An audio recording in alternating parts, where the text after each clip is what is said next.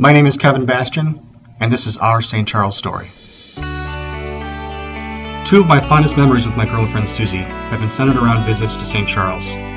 Only a couple of weeks after first meeting, we spent a rainy afternoon walking the downtown streets and perusing shops before escaping the wet in the filling station pub. We talked for hours, played darts, and discovered a multitude of interests, goals, and values that we shared with one another. At some point during that day, I realized she was everything I wanted in a partner and more, and told her those three magic words. Luckily, she said them back. For our one-year anniversary, Susie surprised me with a trip back to the town in which we fell in love, including dinner and an overnight stay in the penthouse suite of the historic Hotel Baker. The room's unique beauty was beyond words, and despite the chilly autumn temperatures, we spent hours relaxing in the cozy rooftop hot tub.